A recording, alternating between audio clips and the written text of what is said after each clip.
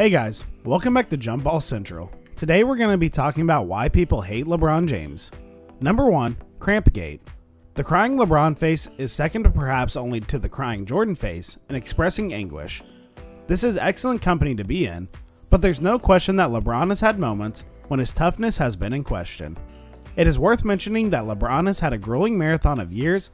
He plays through the regular season, makes the finals, and when needed he plays for Team USA in the offseason. His physical style of play does him no favors in maintaining his health either.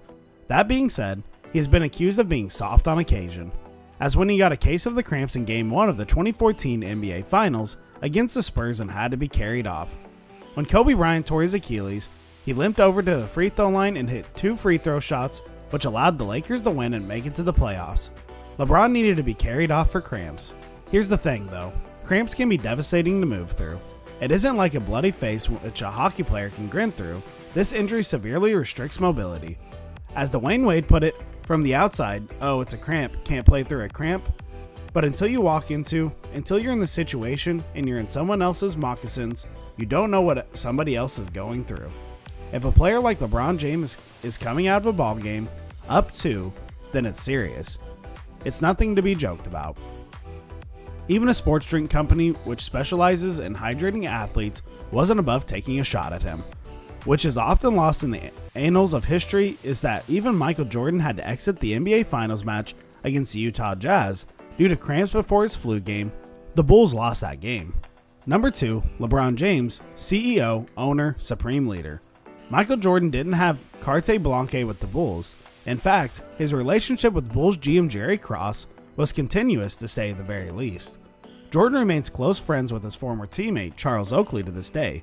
Oakley was traded by the Bulls in a move which riled Jordan up big time, although he later acknowledged his replacement Bill Cartwright's contribution, saying, "I loved having Charles on the team, but Bill made the difference." The Cavaliers would never, ever make a move without LeBron's say-so, because for all intents and purposes, LeBron has run the organization like a player, coach, GM, owner, along with his homeboys Rich Paul, Maverick Carter, and Randy Mims.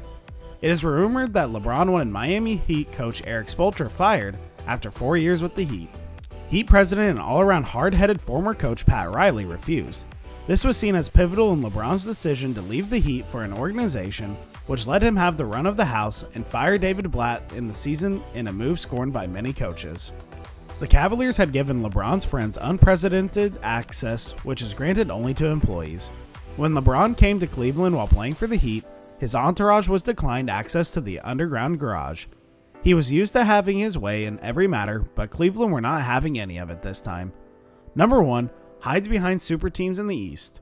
The Western Conference has been a bloody gauntlet over the last decade. Making it to the conference finals is seen as major accomplishments for a team.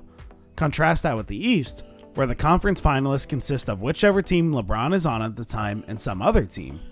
While the Western Conference team arrives to the NBA Finals hobbled and fatigued, LeBron's team usually has much easier ride. Kobe is seen as a battle-tested veteran, while LeBron is seen as someone who just plays for a 1-7 game series. Having said that, given the opportunity, anyone would choose the easier conference to play in, seeing how small things can derail championship hopes. The West have some perennial powerhouses in the Spurs, Warriors, Thunder, Clippers, and Rockets. That doesn't make the 48-minute grind of the Eastern Conference any less bloody. In sports, loathing the opponent is something of a national pastime. A lot of reasons that LeBron James is hated makes for good drama and entertainment.